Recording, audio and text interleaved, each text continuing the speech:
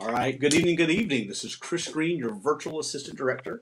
I come to you about once a week with various cool friends and colleagues that I've had over the years over various topics. Some things are business related, some things are not. Tonight is a very special one because I'm bringing on somebody that I just adore. Actually, I'm wearing a shirt for the evening that I got from the Moulin Rouge Broadway musical, L'Amour, that just expresses the idea of love. I think in the performing arts especially, so much is tied around the concept of love, whether it's the love of music, whether it's singing about love, unrequited love, broken love, all this kind of stuff. It's a common theme. So when I reached out to this person, I said, I really want to bring you on the program. I think people would really be interested in hearing more about your story and what you're doing. And she's just an incredibly fabulous talent that I have had the chance to work with before and will again. So she said, let's talk about all the things we love. So bringing on the one and the only Ashley Thunder. Woo, woo, woo, woo. Good evening. I see, Ashley, you have a guest with you. You brought a guest to the program. I did. I brought my newest love. Her name is Grace. Aw, hey, Grace. Say hi, Uncle Green. Colori verde. You saying hi? You say hi? It's adorable. Hi. Yes, all the things we love. Mm-hmm. Do we have enough time? Well, we can always continue this multiple times because the world needs more thunder. Oh, you're so sweet. Well, I had to come to Tampa Bay because this is one of the places in the entire world where you get the most lightning and thunder. Exactly. And that's exciting. I see you sporting it. So represent. B's very first Facebook Live event. Is this her big debut? It is, and I do not put her on social media at all. Mm-hmm. I mean, maybe there's 2 or 3 photos on there with her, just because I want her to live her life, not in the interwebs. I want her to experience things, and if people want to see her, close family and friends, they can come see her. Yeah. I'm not sharing all our business on the internet. I love my privacy. Mm-hmm. Oh. In this day and age, what is privacy, it seems like? Right.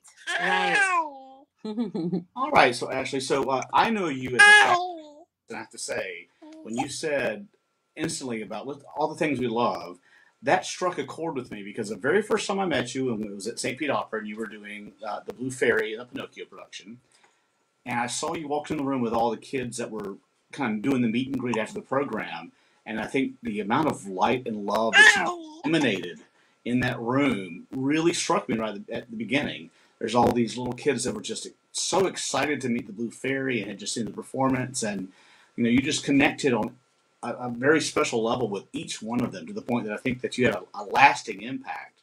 And it just, what we can do through music and just expressing love that way, it really struck me. So I'm like, okay, I like this topic. It's a little different than what I've done before, but I was like, this is great. Let's talk about it. So talk a little bit about what you do music-wise so people know what's going on. I would love to. No pun intended. I would say that working with children is my absolute favorite. They are open and honest. They have a fresh perspective. They don't have the same scars that adults may have, the things we carry through our lives to protect ourselves from never being hurt again. So anytime, I'd recommend that everyone listening, anytime that you're interacting with a child, one, remember that they're a child. They're learning things, they're experiencing things, they're taking things in. And I never sing to make a permanent impression on the child. I sing to give them an option. Classical music is definitely my strong point, and it's an option for them. And because we're not listening to Metropolitan Live every Saturday morning like, our grandparents may have, not my grandparents, but some people's grandparents may have, or parents have. it's great to work with the St. Pete Opera to expose them to that type of genre. I also work with St. Peter Claver Elementary. It's just outside of Ybor City. Mm-hmm. It's Florida's oldest surviving African American elementary school. Oh. It's run by nuns. And initially it survived fire.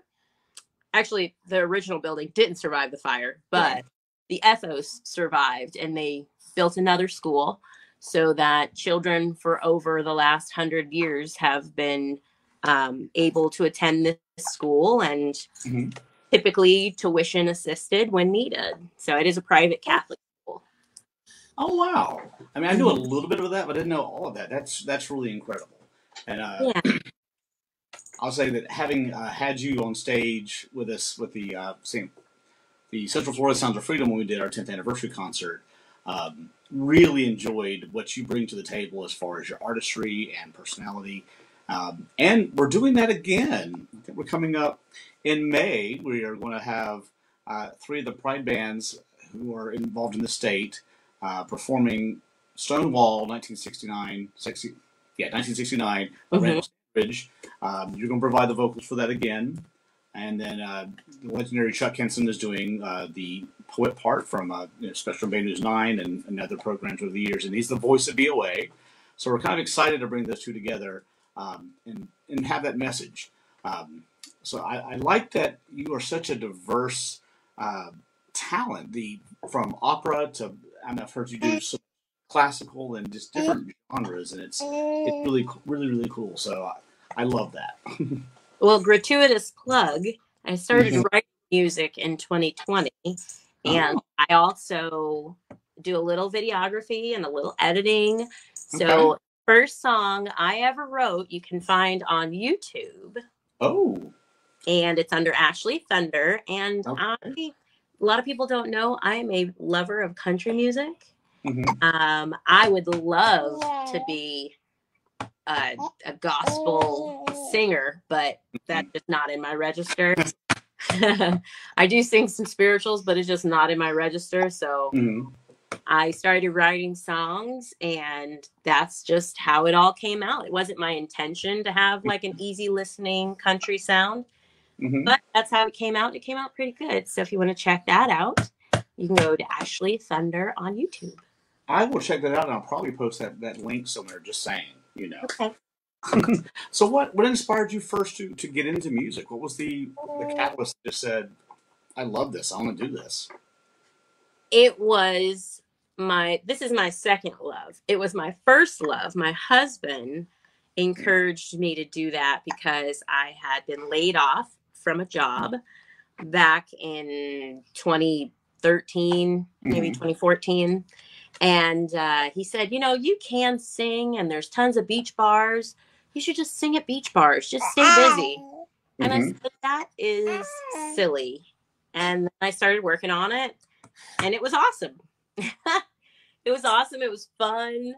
There were lots of families there, lots of, just people coming in from out of state that made a lot of friends.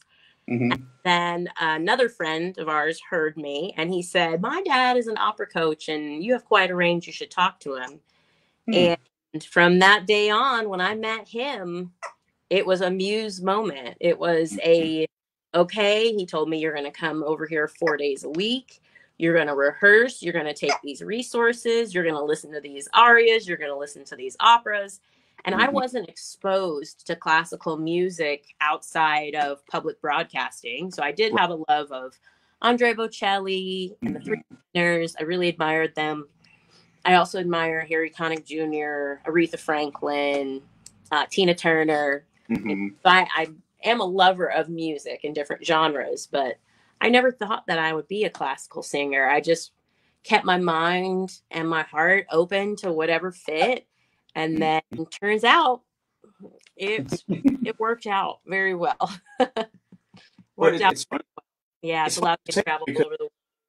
So many people, sorry, I didn't mean to cut you off there, but it's funny that so many people find music again. I think maybe they'll do high school choir or band, and they do things and kind of go away from it. But I like hearing your story of how you kind of came back to a little bit and you had the muse and doing things outside the box. Talking about being exposed, I was not allowed to listen to a lot of music growing up. But in my grandfather's car, it was always NPR, so I got to hear classical music. Wasn't allowed to listen to pop music at all, so my entire experience was if it was with the church or NPR. And then I got to go to a couple classical music concerts and a couple operas here and there. And it wasn't until really I was driving alone in high school and into college that I started experiencing the bigger world of music. And I love every genre. I really do. To me, talent is talent. And if you can connect with your performance, then I'm going to appreciate it. Interesting. So I didn't know the story. It's kind of funny. Like, you're not allowed to do music, so instead I get a degree in music composition. So, you know, things just... You're like, I'm not allowed to listen to music, so I'm going to do the hardest thing possible. Why not? But it's funny because you talk about exposure, and, you know, a lot of times we are, you know, kind of built into what we grew up with, our family, our community, and we have this little bubble. We live in that bubble, and it's hard to get out of that bubble. But for me, the more I listened to other kinds of music, the more I wanted to learn about them, experience them. And so I've been very fortunate that I've spent my entire life in the performing arts, but it's been varied. I've done everything from, you know, touring cast with theater shows to being a trumpet in the pit, you know, my time with the opera and, you know, community band and high school band directing. I've always done something. I appreciate that. So one thing, going back to the Pinocchio thing, because you kind of mentioned about the elementary school and exposure, one thing I really liked about that is for people to see an older version that looks like them on stage. You know, being able to see the same skin color, the same backgrounds. Because a lot of us don't have exposure to that, regardless of where you're coming up. I mean, you mentioned country music, opera, and classical, three areas that, I'm sorry, but they're predominantly white overall. So how do we get, you know, more exposure for children and youth to see people like you who are out there and doing it and saying, hey, this is something you can do. This is a passion. Just because you're not exposed to it doesn't mean you can't do it. Mm-hmm. Finding your voice, so to speak, you know, after doing some career, that's fascinating to me. And I think it's a really powerful part of your story. Definitely. And I think that through the years, even though I have a great operatic tone, Mm-hmm. it chose me. I didn't choose it. You know, but I have navigated the world since I was very young. My grandmother taught me that I belong in every room that I'm in. If I'm in there, I belong. If I want to be there, I belong. So I never put too much weight on other people's opinions. I never put too much weight on what other people were doing or saying, or and I do have people in my family that are not into music, and then they say things like, "Oh, well, why you sound like a white woman?" And then I say, "Leontine Price is not a white woman." You know, and they're like, "Oh, who's Leontine Price?" Well, let's have a conversation. There you go. And I do believe that we all came from the same place and we spread all over the world, and humans are humans everywhere. I just encourage people to lead with an open mind and an open heart and to go with the flow. You know, had I said to my late Maestro Laurenti, oh, I don't want to sing classical music, I would have never traveled to Europe. I would have never met you and everybody from the band. I would have never, you know, really experienced what it's like to be in that limelight and to expand not only my voice, but my mind. And then I'll get to expand other minds. I'm raising a little pianist right here. Aw. Yeah.